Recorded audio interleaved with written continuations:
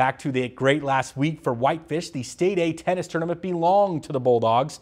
Whitefish handled the competition on the courts in Kalispell. Gracie Smyley spent her freshman year in Florida, and she showed what she had learned. The Whitefish sophomore blew through the girls' singles bracket on Thursday and Friday, never losing a single set on her way to claiming the title.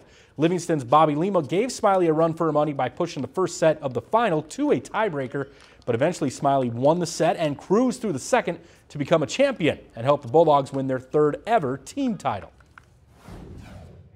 So it was pretty good. I'm really excited and happy when I came back that this happened. It's amazing. I've loved the season with all the people in it, and they've helped me so much. Tonight at 10, we'll show you the other Whitefish girls who came home with the state title in the doubles competition.